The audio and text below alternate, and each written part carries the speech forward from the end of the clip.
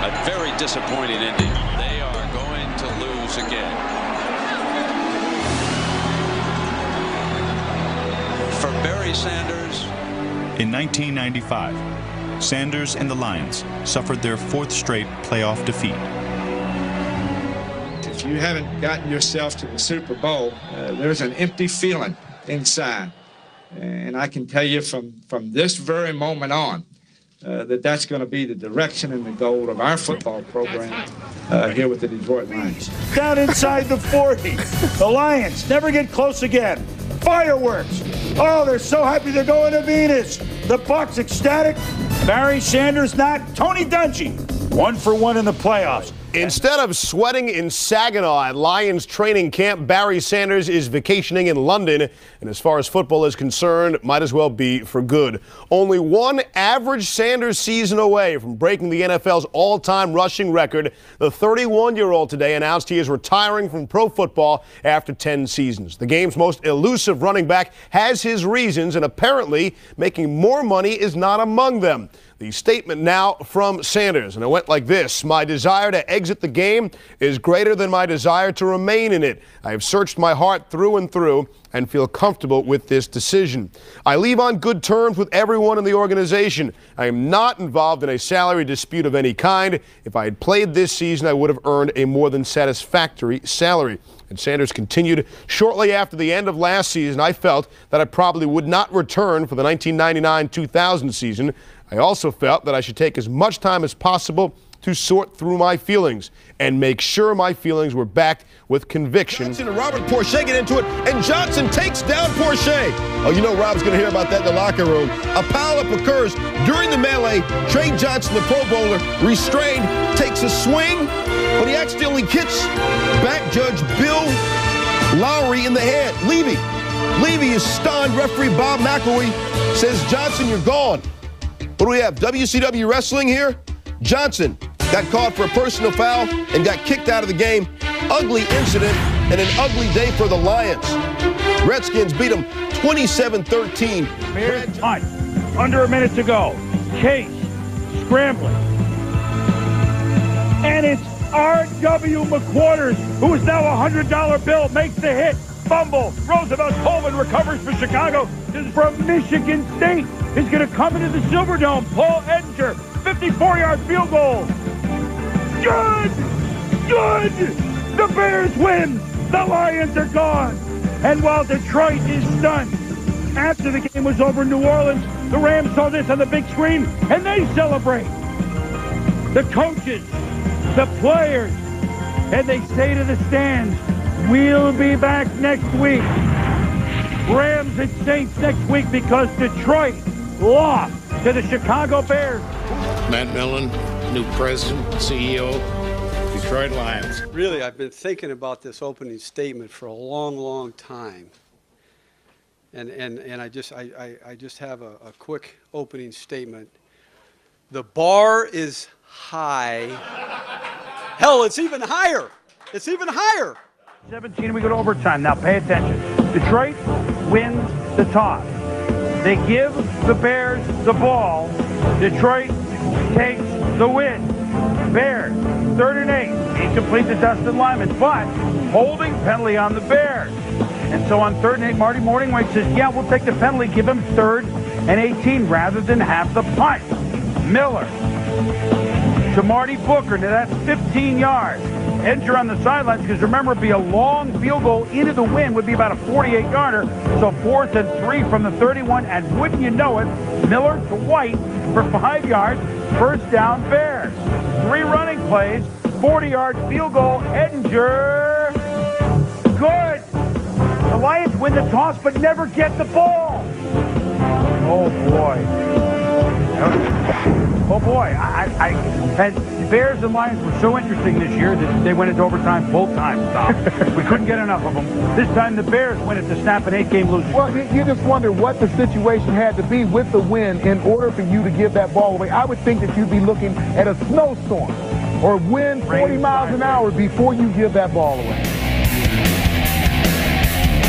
I'm here with my favorite coach, Steve Mariucci. Coach, how you doing? You say that to everybody, don't you? I don't. You are my favorite coach. That's why you're on our show all the time. See, I don't lie. But of course, it's all over in Detroit, and very little for the Detroit Lions to be thankful for today. The Atlanta Falcons over the Lions today, 27-7. Mike Vick, 12 of 22, 146 yards, 2 touchdowns. Thought he had one here to Justin Griffith. However, the review showed Griffith down at the 1-yard line, only delayed the inevitable because T.J. Duckett went in from 1 yard out a moment later to make it a 10-0 Falcon lead. And then Vick on the play action, rolling left, Algie Crumpler, 6 yards in the first of the 2 touchdowns that those two hooked up for. This one a 32-yarder. The Falcons rushed for 256 touchdowns and a pick, and Jeff Garcia looking for Roy Williams here just as it's drawn up on the board. D'Angelo Hall deflected it. Yeah, right. Keon Carpenter tipped it. Roy Williams grabbed it. 27-7 Atlanta. Just, related to what's happened to you, getting a little bit better at it. Are you a player's coach, Dick? And what do you think that means, a player's coach? A player's coach carries a connotation. At times it's negative. And so, no, I don't. If it's negative, no, I don't. Well, I think people think a player's coach might mean he's easy on players. I've never felt that I was easy on players. I think our practices have always been demanding. I think they've been smart. Pittsburgh won early. The Bengals playing late. If they win the division. But the issue in Detroit, well, last home game this year, and they want it to be the... Look at it. Matt Millen watches, and look, Matt's not happy. Matt was a great football player. It hasn't worked. They haven't won under interim coach Dick Duran after they fired Steve Mariucci. And Carson Palmer had a bad game last week. Look at that. Chad just here. He didn't know what to do with it. Here you go. I like it. Way to go, Chad. Very quickly, it's 17-0. Here's Carson to T.J. You say Usman-Zeta. I say Usman-Zeta. And now it's 30 touchdown passes this season for Carson Palmer. That's a franchise record. 2nd and 9 Lions. Now, we got to say this. Cincinnati picked up Minnesota 5 times, Chicago 5 times, Green Bay 5 times, and in this trip through the North Division, 3 times against the Lions. That's Delta O'Neal, his 10th of the year, and that's the congratulations to Marvin Lewis. In 1988 and 1981, 2 Super Bowl years for the Bengals, they were 12-4. Well, they have a chance to surpass it or at least tie it as Cincinnati sliced and diced the Detroit Lions. There was the Millen Man March outside of a Lions-Bengals game. That was funny. That was Rob Parker. The Millen Man March. I've told him that. It was very clever. Matt understood why fans were angry.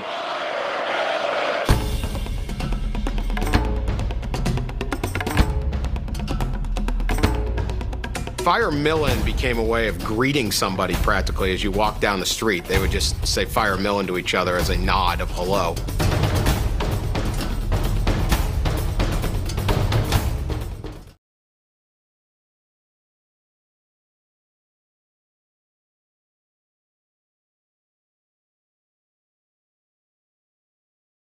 And yeah, the football thing, man, 2007, we're rolling. We're 6-2. We're 6-2. And the bottom falls out, you know, because, you know, to be honest, our staff couldn't get along.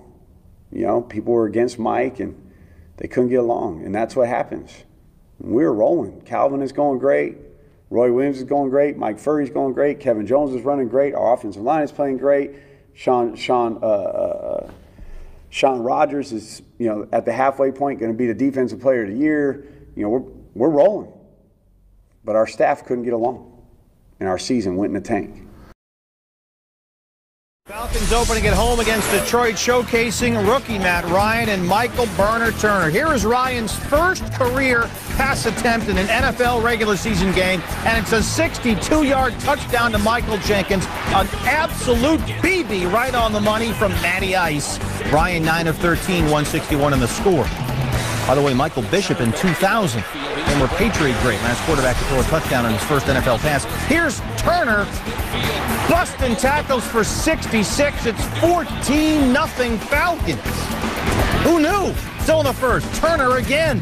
his second touchdown of the quarter. The Lions defense allowed the Falcons an Atlanta record 318 rushing yards. 5 minutes left. Turner again, and on this run, sets a Falcons single-game rushing record, breaking Gerald Riggs' mark. 22 carries, 220 yards, and 2 touchdowns. Falcons roll 34-21. Matt Millen refuses to quit. I think that's why he succeeded as much as he did as a player. You can't make me quit. You can't do it. It's impossible. William Clay Ford wants to win so much, but he wants to win with his guys, and he had great affection for Matt. I feel bad for him. I want him to win in the worst way. I have a great affinity for Mr. Ford. The opinions of millions of other people in this state meant nothing. Those two qualities are why Matt stayed as long as he did. In 2008, with the Lions on their way to the only 0-16 season in NFL history, Millen was fired after a Week 3 loss to the 49ers. So we have our first 0-16 team, John Lynch. You ever think you would see it? I never thought I would. Games are hard to win in this league, but it's a league set up for parity.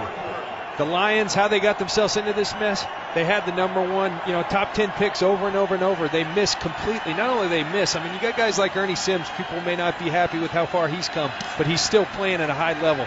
You can't have guys like Mike Williams, Charles Rogers that are no longer in the league. You can't have Joey Harrington as the number 3 quarterback down in New Orleans. You can't miss that bad. That is the final snap of the season here at Lambeau Field. And the O in Motown officially stands for 0-16, the first of its kind in NFL history. For John Lynch, I'm Chris Rose. Packers a winner. And welcome back to Football Night in America. Dan Patrick along with Matt Millen, who spent 10 years in the broadcast booth. Prior to that, he spent 12 years in the NFL. He won 4 Super Bowls. 8 years ago, joined the Detroit Lions as the president of that franchise.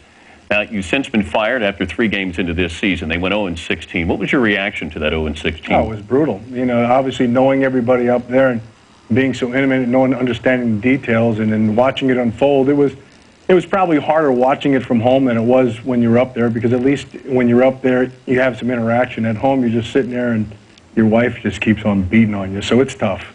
How responsible were you for this season and the last 8 years there? Oh, completely responsible. When you were head of football operations, you throw it back on me. You can say something about the coaching, you can say something about the players, but inevitably I'm responsible for them, and so I'm completely responsible for it in my mind. Were you qualified to take that job in the first place? In some areas, yes. In some areas, no. Certainly from a football point of view and the X's and O's, and that's something that you study for a long time and you understand. But there's a whole other side to that job that you have to learn. And frankly, I didn't understand it going in, and I had to learn it. Welcome back. Among mixed reviews this week, the Lions promoted Tom Lawand to team president and Martin Mayhew to general manager. Both men have been in the organization during the past 8 years. However, both say they feel like they can turn it around. It's a tremendous, tremendous opportunity. Look at a team that was 0-16, and that's in the past. We go forward, but to be able to have the opportunity to turn that team around and make that team a championship team is something special. And I believe we have the capability of being able to get that done.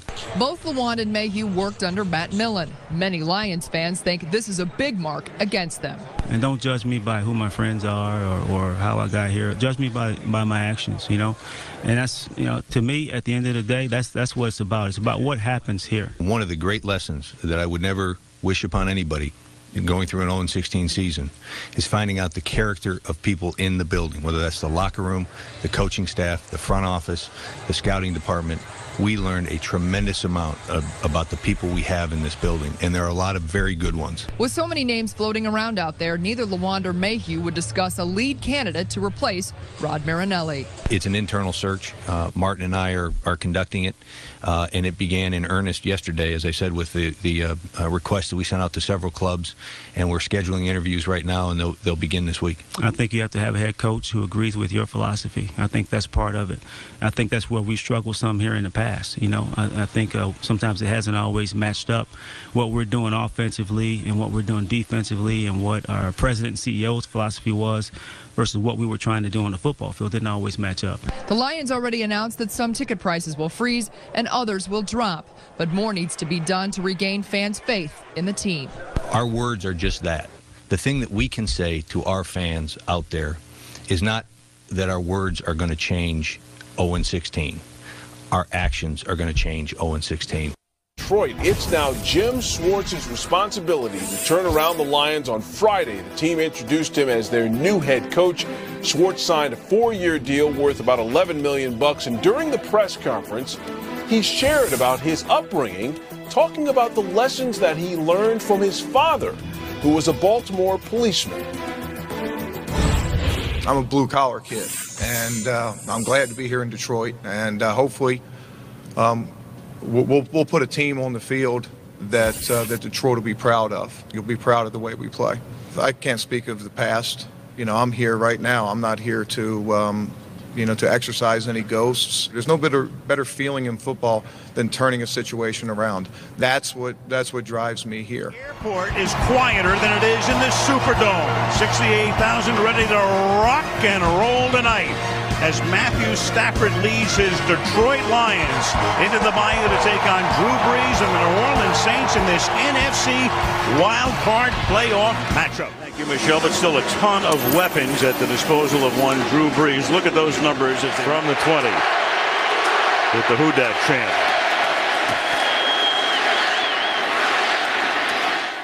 Said his dad said, that's great, but let's wait and see what you do in a competitive situation. That's answered. And then it's picked off at the 50-yard line by Jabari Greer.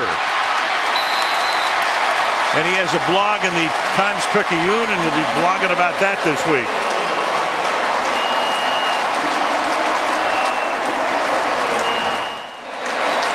And the Detroit Lions see their season end at 7 straight playoff losses for Detroit. But as we say, the future looks pretty bright in Motown. And we finally wrap up the hefty cinch sack filled with your Lion season, and we take it to the camp.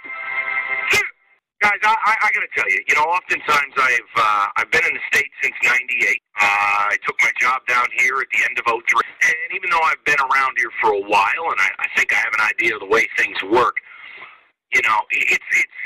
I'll never change the way I'm wired. So when I say to you what I'm going to say to you, I just want you to understand, I'm not like you guys in a lot of ways, okay? My mind is still blown that someone was not marched out there at Allen Park and fired today. Put that away, will you please? Whether it be Linehan, whether it be Cunningham, whether it be Crossman, whether it be Schwartz, whether it be Mayu. Somebody needed to lose their job today. Period. You went 4-12. You were awful. Half this roster's walking out the door via free agency. But it's business as usual. Oh, okay. How about you just answer the question simply, are you back next year? But here's the problem. And I'll throw the number out, 248-539-9797. This is why you're the Detroit Lions. This is why. There are multiple coaches with Super Bowls on their resume who lost their job today. Meanwhile, you got a guy at 22-42 that lost 8 straight games this season. Coming back. I don't believe the Mortensen report. I don't believe any of it. I don't believe that he's being evaluated. What's that evaluation process mean? Hey, Jimmy, you still want to coach here? Yes, I do. Okay, evaluation. Andy Reid was whacked today. Lovie Smith was whacked today. You got guys who have credibility in this league. And you know what? You got teams that are being proactive about it. It didn't take the Browns 5 minutes to pick up the phone and get Andy Reid and Heckert together to probably make that marriage happen. I'm making a point to you that's real simple. I'm not calling for everybody to be fired left and right. I can't do it. Don't know enough behind the scenes of whether everyone should lose a job. But on a day like today, there should have been blood. And whether Scott Linehan lost his job, or Cunningham, or your coach, or your GM, 1, 2, 3, all, somebody should have lost their job today. What happened this fall at Ford Field was an out-and-out embarrassment. It was an embarrassment. You went 4-12. You won exactly one game where you played with a lead and did your job. The other 3 wins you had in there were all last-second miraculous. I want to hear from you because I don't understand. I'll never understand it. I don't know how the Lions operate the way they do. But how do you have a head coach at his end-of-season presser telling you we ran the ball well? Really? Oh, Matthew Stafford's got no problem. No mechanical problems at all. He's got great mechanics. Really? Looks a lot different than last year. And doing the sidearm Susie all the time. You can't handle it. Got Cliff Averill in the locker room saying he thinks it's a great team. Great. Read Terry's column in the news. Terry did a nice job. Go read that. You got players with the audacity to say the word great in the midst of a 4-12 season. You know why? You know why it's allowed? You know why it's tolerated? You know why guys feel comfortable doing it? Because it's the Lions. That's why. It's one of the only places in all of sports you could do this stuff. 4-12, a coach who's 22-42. Everybody's back. Meanwhile, you got other teams who've accomplished a lot more. They're whacking people left and right. I don't think Lovie Smith is a great coach. I think he's a hell of a lot better than Schwartz. I think he's got 4 or 5 10-win seasons. I think he's got a Super Bowl. You know what? It's credibility. Andy Reid went to 5 NFC title games. Went to a Super Bowl. Played in the brutal NFC East. I'm not saying Andy Reid is an unbelievable, great, slam-dunk Belichick coach. I'm not saying that. I'm making a point to you that there are guys with winning records losing their jobs. Meanwhile, Schwartz went 4-12 and didn't win a game in 2 months. 2 months. We got Ken Wisenhunt went to a Super Bowl. He's gone. There you go. 3 Super Bowl coaches say let go. Meanwhile, you sit here, you, not me. I don't like this team. I'm not a Lions fan. I never will be. We all know this. I barely like my own team, the Giants. You're going to sit there, you, in your car, in your cubicle, in your man cave, you're going to keep shelling out money, and you're going to keep getting the same product. And you know what? If you think Schwartz should stay, I'm not going to yell at you. If you think Mayu should stay, fine, then pop a coordinator. Okay? 248-539-9797. It's on you guys. You're the fans. You support this team. You explain to me how the Lions keep operating this way. And maybe, you know what? Maybe you don't want anyone gone. Maybe you and Cliff Averill hang out and you think this is a great football team. I'll tell you what this football team is. They were fake last year and they were awful this year. No, you probably weren't 10-6 last year. You were fake. You're probably an 8-18. And you know what, this year? You're probably not 4-12. You're really 6-10. Either way, as Matt Derry would say, just not going to get it done. Not good enough. I don't know how long you're going to hold on to the Matt Millen stuff. I don't know how long we're going to hold on to, well, maybe he's cleaning up somebody else's mess. The 4th year, you don't go 4-12. Otherwise, it's time to empty the dustbuster and hand it to somebody else. So you tell me, guys. You tell me where you'd like to go with this, because it's going to be you paying for it, not me. It's going to be you living and dying with it, not me. I would have given up on this years ago. Years ago. I marvel at what you guys do. You are amazing human beings. Wondered if it would be coming, and in fact, Lions ownership has decided to make a change. Jim Schwartz becomes the 5th head coach to be let go today. So it has been a bloody day for the head coaches here. On the Monday after the season, Jim Schwartz becomes the latest one. This is a team that had the division in front of it this year. The Green Bay Packers lost Aaron Rodgers. The Chicago Bears lost Jay Cutler. The Detroit Lions were in prime position to win that division, and they still couldn't get it done, to the point where the Lions decided, even though Jim Schwartz had 2 years and close to $12 million remaining on his contract, they decided to go a different direction and make a change. And that, what was the room? What was the mood of the room? What was Jim's emotion? I mean, it's tough. We put a lot of hard work into this. players, coaches, everybody. For 5 years he's been here and done a great job of, from where we were in 2008 to where we are now is a big difference. We owe a lot of that to him. Ultimately, now that it's done, what was his grasp of this locker room like? When people on the outside said maybe there were discipline issues or he didn't have control, what was it really like in here? I've only played for one, head coach in the NFL, obviously with Coach Schwartz, and I felt like we had a great locker room, but it's not always what everybody hears on the outside, and like you're saying, so it was a joy to play for him. It was fun. Matt, there definitely appears to be talent here. That's what everybody says, obviously. What would it take to tie it all together? What is missing that the talent hasn't been tied together? Because obviously the coach is part of it. I'm sorry, can you? What would it take to tie all this talent together? What is missing? I don't know. I think obviously we can add more players and more pieces, and obviously we'll have somebody somebody else leading the charge. Here, and of course Caldwell with the Colts, so he's had some really good quarterbacks, including Flacco last year at the end when he was promoted to coordinator. This year, maybe a step back for Flacco, or at least that team. I'll start with you with the whole coaching dynamic and the fit that you think Caldwell is with the Lions. Well, I talked to Tony Dungy this morning, and Dungy was obviously the head coach, and Jim Caldwell was on that staff. And he told me that there's no question that Jim Caldwell is the best fit for this job, that he has everything that the Lions are looking for and everything that team needs to take the next step. I love you. Give me a hug. Give me a hug. I love you. I love you. Isn't it great to be back in the playoffs? It's fun. A hungry pack of Lions charged at the Great Wall of Dallas. The fortress started to crack. Romo 7-step drop and flushed out and buried. And Romo never had a chance. You're not talking about a guy beating a block. You're talking about a guy not being blocked. Detroit had many obstacles to overcome. For 15 minutes, neither the sun nor the crowd posed any problem. Stafford stepping up, throws, got a man wide open at the 25. It's Golden Tate at the 15. Golden Tate at the 10. To the end zone. Touchdown, Detroit Lions.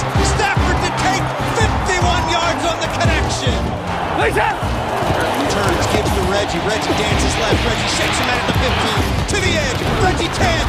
Reggie 5. Reggie end zone. Touchdown, Detroit Lions. Reggie Bush dances for 18 yards.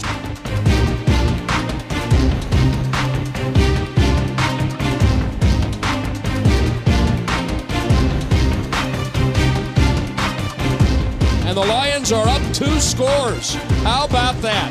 How about a 99-yard drive and 14 plays? So did the Cowboys. 3rd and 12, and Romo in the gun. Throws it over the middle, and there's Williams. Broke away to the 50. He's left to the 40. He's running at the 30. Down to the 15. Keep running hard. Goal line. Touchdown, Cowboys. Maybe that'll open the door. It did. The Cowboys stormed to within 3. Minutes left. The Lions needed one more drive to put the game away. Incomplete. No flag. There it is. Yes, sir. Pettigrew is the intended receiver. Anthony Hitchens. Tonight's been on us. Every single penalty's been on us tonight. Every single penalty. Pick up the flag. Wow. Boy, that was late. Have you ever seen that call picked up? Hey! Hey, Pete! That's unbelievable! That's unbelievable, and you know it. You know it is, though. I know. How does that get overturned? How does that get overturned? Yes, he did face guard him, but there's no contact before the ball arrived. Okay? I understand, but your man saw it and threw the penalty. But we can't face guard. I understand that. But there was no contact. But I've never in the history seen one turned over. Congratulations, man. First time in the history that's happened. 4-man rush, they pick it up. Romo looking around, nowhere to go.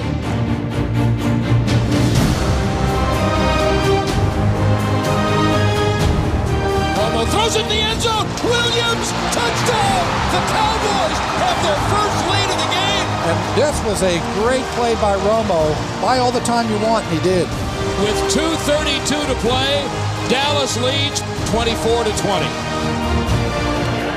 Matthew Stafford, a half an hour away from Highland Park High School, where he set all sorts of records. Here goes. Here's your ball game. 4th and 3. He's sacked! He's sacked! The ball game is going to be over. Lawrence came away with the ball. The Cowboys are going to go to Green Bay. DeMarcus Lawrence with the sack, strip, fumble. How about that? Lions season will come to an end in very disappointing fashion in Dallas. We haven't seen this kind of emotion from you, Dominican. Can you just take us through what you're feeling right now? I mean, honestly, just I didn't expect this. Just what it comes down to. Do you feel like you've left it all out there the whole season? Is that why you feel you need to do that? For sure.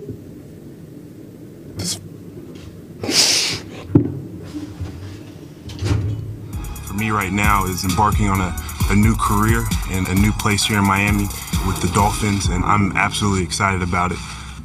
We have breaking news and big news for Lions fans. Several sources are reporting the Detroit Lions have fired General Manager Martin Mayhew and President Tom Lawand. This follows the team's 1-7 start. If you recall, this comes just about a week after they fired offensive coordinator Joe Lombardi and the offensive line coaches Jeremiah Washburn and Terry Heffernan. But at that point, people were really questioning, did owner Martha Ford go far enough with those firings, and would more follow? And today, again, multiple sources reporting that GM Martin Mayhew out, along with President Tom Lawand. The report is this morning that Calvin Johnson, one of the great wide receiver talents in the history of the National Football League, is going to retire. And it's interesting that Calvin Johnson, with a lot of legs and a lot of plays left, is going to retire. And Barry Sanders, in his prime, with a lot of years left, retired, both from Detroit. What a shock. In both instances, it was a massive waste of talent. Calvin Johnson and Barry Sanders, with the Detroit Lions, played for 19 years and had one playoff win. One. Efforts took a major step forward today with the hiring of a new general manager. The team's hoping that Bob Quinn can bring along some of the success he experienced as part of the New England program. And Bernie's here with this new hire. He's found some diamonds in the rough. Pretty impressive resume. Yeah, you'd think so. At the ripe old age of 39, Bob Quinn is your new general manager of the Detroit Lions, but he has spent the past 15 years learning his craft from the best in the business, the New England Patriots. We've got a still photo of Quinn, who's been the Patriots director of scouting since 2012. Before that, he was an assistant. This photo from 2006, it's almost like he's been in the witness protection program because there are almost no pictures of him anywhere. But he got a ringing endorsement from Patriots head coach Bill Belichick. That carried a lot of weight. Tonight, the Lions made it official. Bob Quinn is their new general manager. His first course of business will be a decision on head coach Jim Caldwell. Remains to be seen. Do you think he'll blow up the team or just kind of tweak it? Or? Oh, I think he'd be crazy to blow it up. I think he needs a few pieces. And also, you got to he'll need a transitional period of getting from where he is now to what he really wants to be. So, yeah, I wouldn't think he'd blow it up right away. The game, Mike Tirico breaking down the brackets, and we'll take a look ahead to tomorrow's wild card matchups.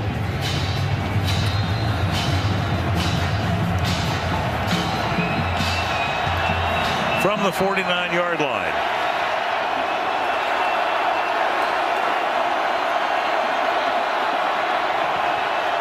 Stafford tonight, 18 of 31 for 205. The big difference, the run game between these two teams. And Matthew will get taken down to the 45-yard line by Michael Bennett. You know, one thing, Chris, as we look at this sack again. It's all coverage sacks. It's really what it is. This offensive line's done a nice job. They're going to get some garbage time sacks here at the end of this thing, but there was coverage down the field, much more so than what the offensive line didn't do. And 4th and 13, nothing to lose, just go for it. Stafford fires downfield, incomplete. And Seattle will be able to run the clock out. You know, you talk about so much is made of getting the bye in the playoffs and where you are in terms of seeding. You go back to 3 weeks before the season was ending, and Detroit was the #2 seed. #2. Stafford had the finger injury against Chicago. They go to New York and lose to the Giants. They go to Dallas. And if Washington wins last week and beats the Giants, they're out of the playoffs, period. But they get in as the number 6 seed. You know, but they had a tough stretch there, too. Very. You know, one of the reasons they had that good record is they had not played the Giants or the Cowboys or the Packers yet. So, and all the other teams had in that division. So, tough. Jim Caldwell, though, I'm telling you, I think they've got something going on. They have to be better, though, stopping the run. It's really what cost them the last couple of weeks. And 179 yards for Seattle tonight on the ground. Huge night for Rawls, 161. Sherman pitched a shutout. I don't remember hardly anything going that way. I mean, basically, once they left him on one side of the field, you could see Matthew Stafford said, to heck with that side, I'll try the other way. Talking at the Seahawk facility the other day when we were meeting with Pete Carroll, the last thing he said to us, he says, I got to get Rawls the ball 20 times. You know, we hear a lot of stuff, and sometimes you half believe it, and sometimes you don't believe it at all. He wasn't fooling. No, he wasn't. And he did it. And the great thing is they really were able to do this without putting Russell Wilson in any kind of jeopardy here tonight. A couple of sacks, but no big hits on him. No rushes, just that one kneel down. And the Seattle Seahawks are moving on. And the Detroit Lions go into the offseason.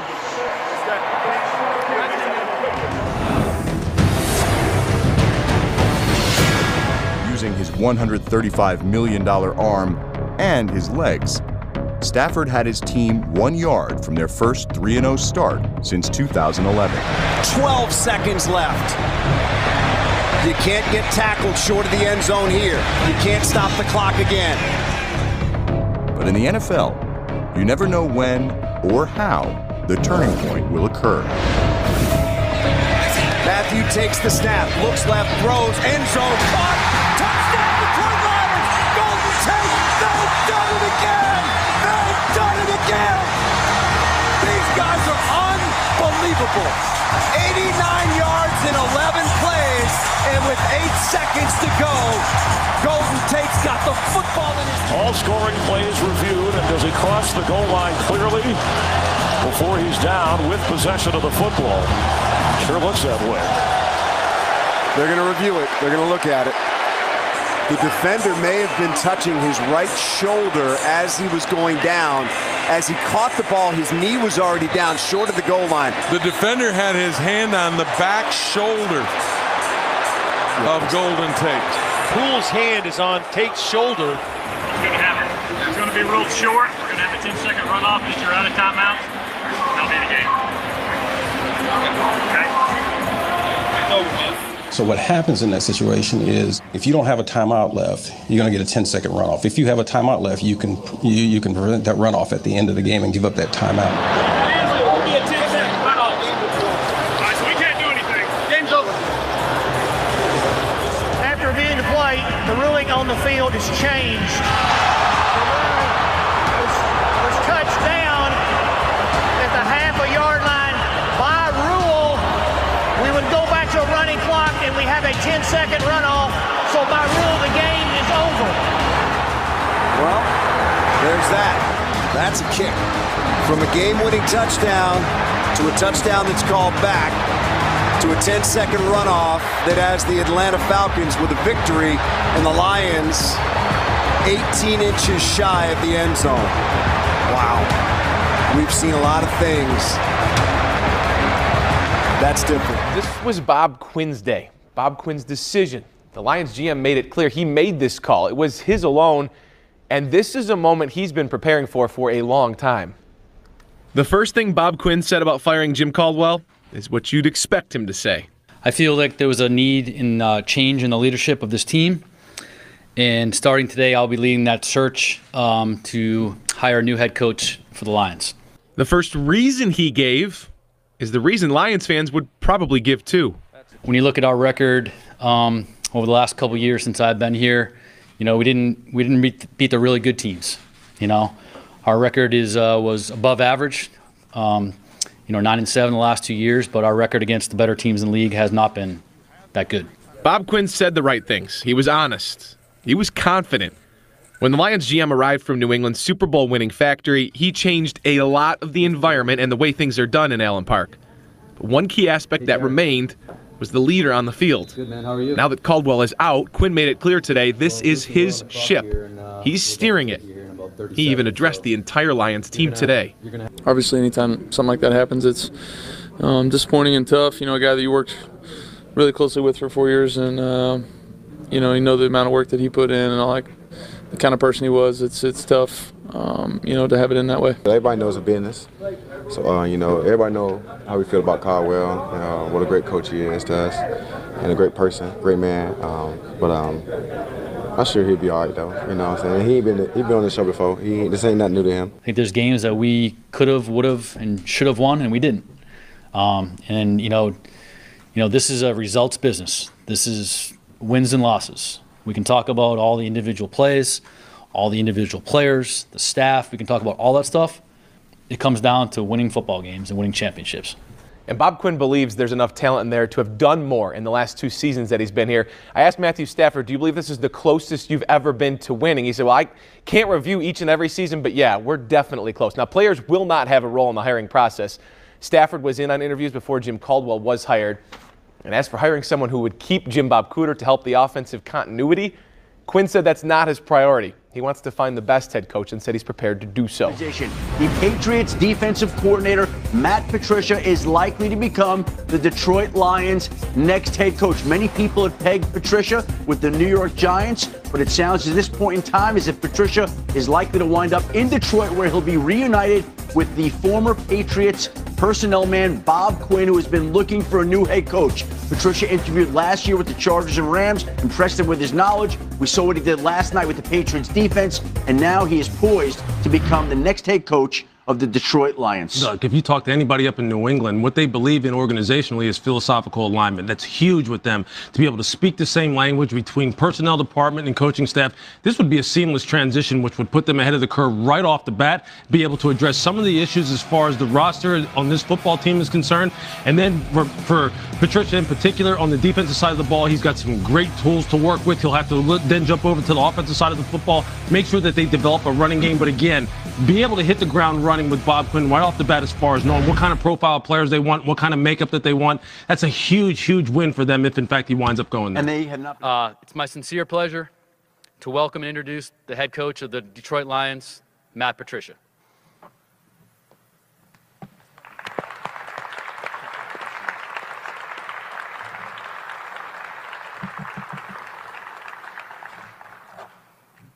Very excited to be part of this historic and passionate city.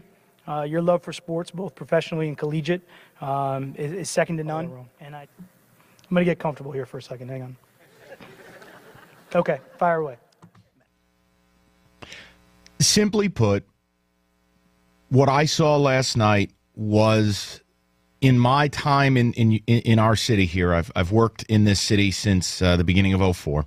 I've lived in the state since 98. That was, bar none, the single worst opening game by any team I've ever seen. Ever. In my 37 years on this planet. That was an out-and-out embarrassment. That was disgraceful. And mind you, we're not talking about a rebuilding team or the Buffalo Bills. You have a 10-year veteran quarterback. You have high-priced players. The NFL gifted you a win, opening up with the Jets, a rookie QB barely old enough to buy a six-pack, at home, at night. And you showed, if you've ever wanted to know what 53 anuses look like, well, every player on this team showed them. I mean, that was, it was absolutely stunning. There's nothing in the history of this football team that prepares you for that. Not me. And that performance was so cringeworthy, was so, I don't even know if people, the fans, have the capacity to be embarrassed anymore. Because this organization, essentially, is a butthole. But it's just unfathomable to me. But let me take you backwards before we go forwards. Now, look, I gave him benefit of the doubt. Despite speaking to you and trying to clue you in on what's going on, I thought they'd win last night. I admit that.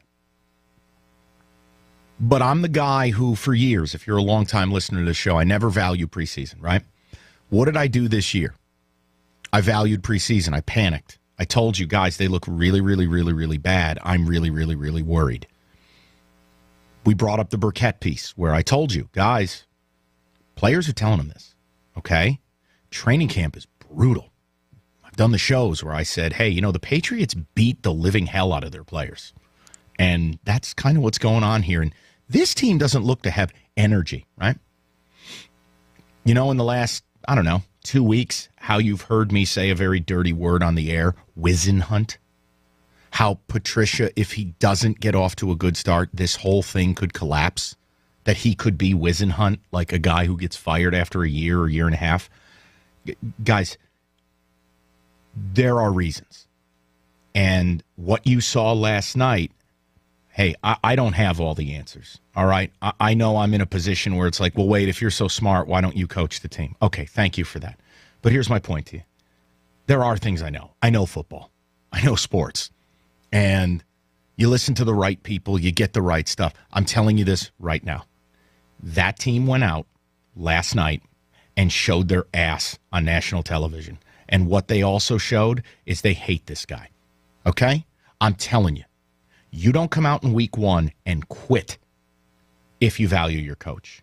You don't come out in week one and not only do you lose, that's not a loss. You got absolutely emasculated on national television. You don't do that if you've bought into the program. You came out against a team that will struggle to win 6 games, and you allowed them to burn your own building down. Ford Field, empty, 8 minutes to go, except for Jet fans chanting Jets, Jets, Jets, Jets. In a history of embarrassing moments for the Lions, that ranks in the top 5. That scene last night is a top 5 moment. It was outer worldly. I am telling you right now, it is my belief Matt Patricia is going to be a disaster here. Okay? A disaster. And I will either be right and no one will remember, and that's fine. I don't do this job for daps. Or I will be wrong, and it will be a one of my worst takes of my career where it's like, oh, remember when you didn't like him? I'm telling you right now, Matt Patricia last night looked like a guy in over his head, losing his players, and has no idea what he's doing. Into sports, big move made by the Lions today, and today was, in fact, we're just now about an hour past the trade deadline. Right, and Bernie's here now. Golden Tate is gone, and I don't like it. Is it your fault? Get me a phone, quick. Call out to Alan Park. Me. You're not the only one. A lot of fans loved him. I agree. He was a big favorite in town. Yep. There have been whispers for the past week. Golden Tate was a hot topic in trade talks. Today is the trading deadline, as you heard, and this afternoon the Lions did it. They traded him to the Eagles for a third-round draft pick. We've got highlights of Tate, spent 4 seasons with Detroit, led him in receiving in each season he was here. Terrific slot receiver. He told the Free Press this morning he'd be surprised if he got traded. He's in the final year of his deal. Guess what? What the Lions did was decide they'd rather have a third-round pick instead of Tate for the final 9 games of this season because it appeared they weren't going to re-sign him anyway. Bob Quinn and Matt Patricia do not approach this like a fan. Yes. They figured they weren't going to re-sign him for next season, so they did what they could and got what they could for him. And it's a bit surprising considering they're just a game out of first place in the North with 9 games still to go. That's the most surprising part to me. Right. The Snacks Harrison trade made fans think, we're in it for right now. Exactly. And now, maybe not till next year. No, and I think that's what happens when you have a general manager and a coach with 5-year deals in year 1 of their For Quinn, a new deal. For Patricia, the new. This is a big picture. A little more holistic. Correct. Yes, yeah. All right, more sports coming up from Bernie in a bit. I think Quinn is building this thing, and I think it's the ultimate job security move as well. It tells you Quinn ain't going nowhere. It tells you Patricia ain't going nowhere. They're tied at the hip. They're going to build this thing their way, and if it bombs, guess what? They'll be sharing an Uber to the airport. Bob Quinn talked for 45 minutes. He again showed why he's so valuable to the Lions when he steps in front of the mic. Quinn added comments and some clarity to reports, trades, and events from the past 7 months. If he did this a couple times during the season, stories and narratives don't go on for an entire season. There is one major area that cannot be fixed with a press conference: the team's 6-10 record. Disappointing season for us overall on the whole. All of us kind of had high expectations going into this year. Bob Quinn finally talked publicly for the first time since last year's draft. He offered clarity on trading Golden Tate. It was just an offer that we really couldn't refuse. He nodded at questions about the team's attempt to make a big trade last offseason. The Rob Gronkowski thing is well documented. Quinn even admitted he was one of many GMs to call Oakland about Khalil Mack. But of the many questions he answered, the one player who was brought up most, his quarterback, Matthew Stafford. Matthew Stafford's our quarterback. He will be our quarterback here. This guy loves football. He's competitive. He's talented. We need to do a better job putting better players around him and scheming up things better to use his talent. Just to be clear, how open to trade? No, Matthew Stafford's our quarterback. It's no secret Bob Quinn and Matt Patricia are good friends. So with his buddy and head coach finally with him in Detroit, one of the most revealing sound bites to come from today's press conference was about the brand of football the Lions are playing. I think we play a physical brand of football, which before I didn't think that was the case my first year or two. I think this year we drastically improved that. So with his head coach and his brand of football now in place, the step back this year was tough for this fan base to swallow. Is it fair to say that you wouldn't have been okay with maybe a step back this year to take 2 steps, 3 steps, 4 steps forward? I'm never looking to take a step back. That's not how I'm wired. This year was a step back record-wise, but in terms of how I'm thinking about building this team and improving it, I never want to take a step back to go 2 steps forward. Quinn addressed questions about Patricia's sexual assault allegations because, again, he had not talked publicly since they resurfaced. Quinn said he found out just days before the public did. And one more about Stafford. He was asked directly if the Lions can win a Super Bowl with him as their QB. Quinn said yes. No Darius Slay at practice for the Lions. He missed the final 3 quarters of Sunday's loss to the Vikings, so Detroit could be without Slay and Quandre Diggs after the trade with Seattle on Tuesday. Matt Patricia today laid out why the team made the deal. Diggs been a part of our team for a while, and great person and all that, and wish him the best of luck. But in the end, just trying to do everything we can to help our team going forward. That's really kind of the bottom line. Certainly, those decisions are very difficult. They're not taken lightly. There's certainly things that we try to do to help the team get better in the long run for us.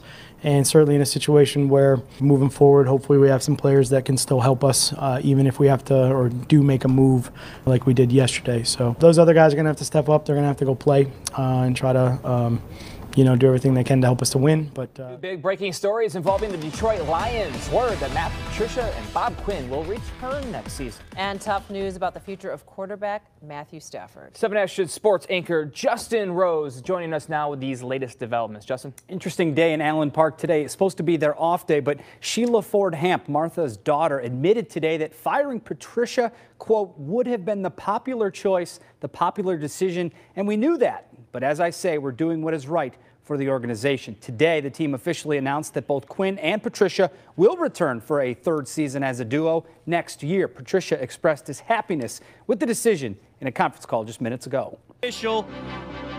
The Lions have informed Matt Patricia and Bob Quinn they will be back in 2020 with expectation to be playoff contender next season.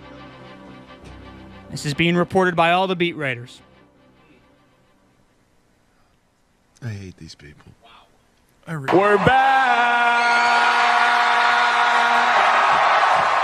I take no pleasure in being completely right about yesterday's show. Do you believe Both these guys get to come back, and you know exactly how it went. Martha, you don't understand. Stafford got hurt. We've had so many injuries. Mo will be better next year. By the way, question. The expectation will be a playoff contender? Bob Quinn and Matt Patricia are both totally safe. And they're back. That means they get 50, 60 million in cap space. That means Bob Quinn has the potential to have a top 3 draft pick. And it's under the guise of they have to be a playoff contender. Now, I brought this up to you yesterday, and I'm going to say this part again. There is nothing more dangerous than a front office and coach who are desperate to keep their job using a high draft pick. Because to be stewards of the organization and do what's right, that doesn't necessarily align with, I got to get a guy who can help me right now.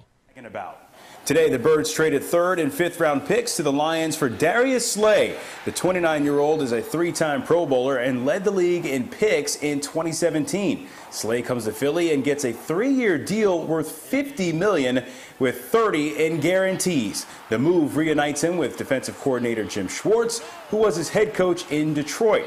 The Eagles now have 8 picks in next month's NFL draft. What led to the discord in 2018 with your former coach, Matt Patricia? We was in a team meeting, and he showing plays of me, getting caught on in practice, which is cool, which is no problem. Just correct me as a player, help me get better, go about my day. But he added a little more fuel to it, and he had posted a picture off my Instagram into the team meeting room, and told me to stop sucking this man privates. So I said, I'm like, what? Where I'm from, that don't happen. People just don't say that to folks and be like, cool with it. I got to be like somebody you don't like. So I took it offensively. Glover Quinn, he saved me through the whole process, man. Him and Quandre talking me through it. I had great leadership. Everybody just leave it alone. But shoot, that was a real deal. Like I couldn't do that. Stafford's got it. 3-man rush for Chicago. Stafford loads and throws. He dropped! No, he dropped it! Oh, no! DeAndre Swift dropped it. It was a touchdown in his hands. Oh, my gosh. Oh, no! Wow. Before we get into the game, obviously just, got a lot to be thankful for here, health, family. So I hope everybody has a good Thanksgiving. I'm just really appreciative of my family, my wife, my kids. My wife does a lot behind the scenes. And, from that standpoint, I appreciate her a lot. So, obviously the game wasn't how we wanted it to go. And, we didn't play well enough. And those situations that come up, we got to do a better job in. And, it's not good enough. And we know that. We got to go play better. So, we'll just take a couple questions and kind of go from there. Justin? Matt, the belief is hard work pays off. We know you guys put in the work. So when it doesn't pay off the way you expect it to, what is the level of frustration? I mean, I think, hard work, is also perseverance. I think it's guys that are here put in a lot of hard work and persevered through a lot to get here. So we got to just keep pushing from that standpoint. There's never an easy fix. It's never a magic wand. It's, it's hard work. It's what it is. But, from that standpoint, we know that when we put the hard work in and it doesn't come out the way we want it to, we just got to stay firm and we got to keep pushing. Give Houston credit. It's a good ball club. They got a lot of really good players over there. They played well. They've been playing well here the last several games. So, they played better than we did today. And these questions are going to come up as they have kind of all season, but this does drop you to 4-7. The playoff picture is looking bleak with the ultimatum from ownerships. What is your thoughts, concerns about your job moving forward the rest of the season? I mean, my thoughts are really just with the team here today and what, we were trying to do here today. It doesn't go beyond that. It's what I focus on. I focus on the team. I focus on those guys that go out on that field, those guys that are in that locker room, and try to give them everything I can to give them a chance to go be successful. So that's the focus. That never changes. It is what it is. And, so. All right, appreciate that. Do you, just to be blunt, do you expect to be coaching this team next week at this point? Yeah, I mean, again, I focus one day at a time. That hasn't changed. So we'll focus on today and go from there. What is your schedule now? Did you meet with Sheila or Bob after the game already? If not, when do you do something like that? Yeah, I always keep my schedule with ownership and obviously Bob and anybody else. I keep that private. What I just finished doing was with the players. So that's really kind of where I was at. All right, and then the turnovers today. I mean, obviously that was, quite the rush of turnovers, 3 and 8 plays, I think it was. How do you recover from something like that? How do you explain something like that when they happen like that? Well, I mean, we obviously know that turnovers are a big part of this game. We can't have them. But, thought we went out, responded on one level good, got the turnover right back. That's always good to see. But we know we got to do better than that. The ball is the most important thing. Thank you. Hey, Matt. Thanks for your time. You've been facing job questions now basically every day for a few weeks. What's the personal toll been like for you just to deal with the scrutiny that you're under? Yeah. We just try to stay focused on what's happening here inside these walls. That's what we focus on. So, like I said, try to answer it the best way I can. But honestly, I just, I get around the players, I get around the other coaches, and I do what I love to do, which is go coach football. So that's really where I stay. I have a little bit of hard time hearing you still, but I'm just curious, where do you feel like you've gotten better this season? Your team has gotten better over the course of the season. Yeah. I mean, obviously it's hard to come off of a game like this and try to figure out what was better from that aspect of it. But I think that there are things in there that are been consistent and things that are good that we're, happy with. But obviously the inconsistencies of the things that are bad, whether we get them fixed 1 week and then they show up 2 weeks later, or they've been bad for a couple weeks in a row. That's the stuff that we gotta get turned around. Thank you, Matt. Well, do me a favor, just kind of sit up and just have a little respect for the process. Every day you come in and ask me questions, and you just kind of give me this. But I mean, just be a little respectful. I'm asking just to be a little respectful in this whole process, okay? So ask me a question professionally, and I'll answer it for you. Breaking news here on CBS Sports HQ. Lions head coach Matt Patricia and GM Bob Quinn are out in Detroit. The Lions have fired both of them after the Lions' 41-25 loss on Thanksgiving to Houston. Lions 4-7 thus far this season. Matt Patricia in his third season with Detroit, 13-29-1. Clearly not getting it done this season, allowing the third most points per game, nearly 30 per game, as the Lions fire head coach Matt Patricia and GM Bob Quinn. Okay, we will start with Mike O'Hara for the first question. Okay, this is Hamp. I wonder what, obviously you didn't like what was going on there. I wonder how much the last 5 days, the loss to Carolina, the loss to Houston, when you really had a chance to maybe at least mathematically stay in the playoff race, if that was the last straw, really. Honestly, yes. 10 days ago, we looked like we had a good chance to be playoff bound. And, both of those games were extremely disappointing. And it just seemed like the path going forward wasn't what we wanted it to be. So, yes, we thought this was a good time to make the change. And as you look to the next chapter here, is it important to have somebody come into place who understands the franchise's history and knowing that, just everything that comes along with the Detroit Lions and trying to turn it around in a way that they can't ignore the past, but almost embrace it and move forward? We can't hide our past, that's for sure. But I think, I'm very dedicated to turning this ship around and really making a difference. And hopefully, we won't have to look back very much. We'll just look forward. I mean, it's an incredible opportunity. I want to thank everybody for taking interest in this press conference, in the announcement. was just thinking about this, that, you know, you never know where life takes you. And sometimes life is about timing. And this is the time in my life where this is the perfect opportunity. And I had a chance to talk to Rod and to Sheila and to understand and share the vision of what they picture the Lions moving forward. And it's kind of along my core beliefs on everything regarding life and football. And so when you have that type of alignment, I think that's something that we are committed to create. And the one pride thing to me goes beyond the building, obviously in the building, but the one pride thing is embracing Detroit, the city of Detroit, the fans of Detroit.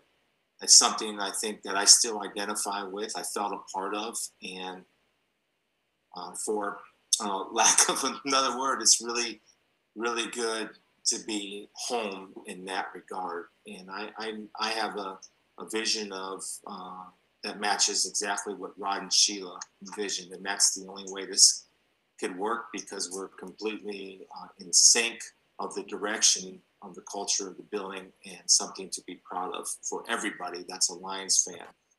Detroit parted ways, the Ford family, Rod Wood, everybody, with the Patriot way. They're now investing in what's worked for the Rams, and I say that with confidence because Brad Holmes has worked his entire 18 years in the NFL for the St. Louis and now Los Angeles Rams. He started in 2003 as an intern for the public relations department. He quickly moved to the team's scouting department, ascending to his current role before taking this one as the team's college scouting director. Holmes oversaw the Rams' last 8 drafts. The last 4, they didn't have a first-round pick, but he was part of an organization that has competed most recently in a Super Bowl and playoff stretch behind Jared Goff, who was the #1 overall pick, and a team that is still alive in the postseason right now. The feedback from around the league since the news became official, and really since Holmes has been a candidate for GM for multiple spots, has been overwhelmingly positive and has pointed to the way his detailed discussions have centered on what he did as a scout with his reports. Lions owner Sheila Ford-Hamp said in a statement, quote, "It was critical that we find the right person to fit our vision for this team. It was evident early on that Brad is a proven leader who is ready for this opportunity." In terms of the purpose and the vision here, it's not complicated. You know, it'll be through a collaborative approach. We will build a winning and inspired culture to serve the best football product to this great city of Detroit so we can compete for championships on a consistent basis. We've got some more breaking news this morning on a Wednesday. The Detroit Lions reportedly hired Dan Campbell as their head coach. ESPN reporting it is a 6-year deal. He's an assistant in the NFL, former player, headed to Motown to take over the Detroit Lions team that finished 5-11 last year, hiring Matt Patricia. Record was not well for him after taking over for Jim Caldwell. Here's the career resume for Dan Campbell. Has some interim head coach experience with the Miami Dolphins. I mentioned his playing experience, 10 seasons in the NFL as a tight end, including being a Super Bowl champion. Here's what I do know is that this team is going to take on the identity of this city, all right?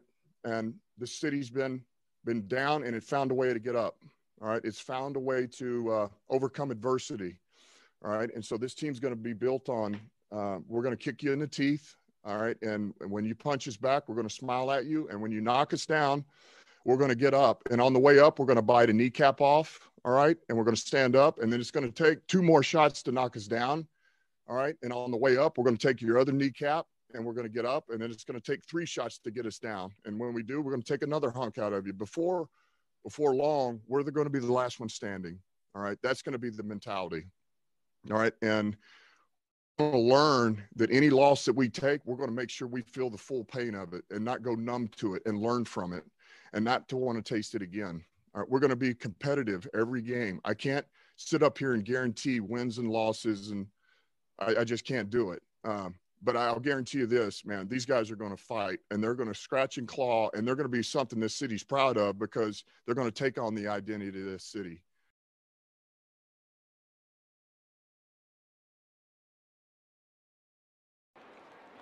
Mullins takes the shotgun snap. He's back. Mullins looking. Pressure comes. Stepping up. Looking. Throwing deep downfield. It is picked up by the Lions. Intercepted. Coming back the other way. Ifeatu Melifonwu. This is going to be over. Lions are going to win it. Lions are bringing the NFC North title back to Detroit. The 4th interception of the day delivers for the Detroit Lions.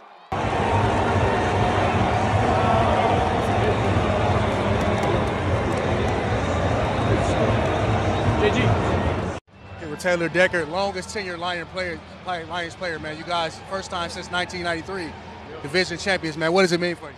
Oh, I'm gonna try to hold it together for you. Emotional, man. We've been through a lot of battles. It's been a long time coming, but it feels great, man. It feels great to just, dig ourselves out of that hole that we were in and to become a team that, people respect and it's just cool to play meaningful games in December, man. And it's cool that all of our goals and everything's right in front of us. And I couldn't be happier, man. I love this group. I love these coaches, the whole organization, and the city of Detroit, man. They deserve it. They deserve it. Whenever you do something like what we just did, it's special. It don't matter, man. And it don't matter how many you win in a row. They're special. But I can tell you this, when you're part of the organization, and it's been 30 years since you won a championship, it's special, man. And these guys have been fucking dying for it and waiting for it, man. It's for you, baby. This first one's for you. The rest of you people.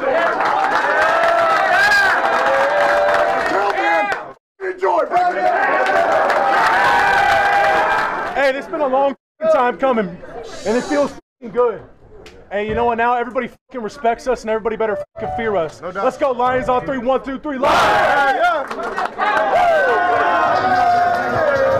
Let's get it, man! NFC North champion! Woo! Got my boy in the club with me. Yes, sir. You already know what it's talking about, man.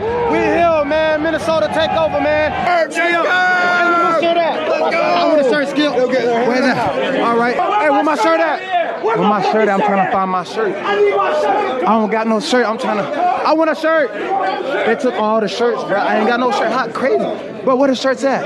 That's crazy. I ain't got no shirt. That's okay, though. I'm a champion in my heart. You know what I'm saying?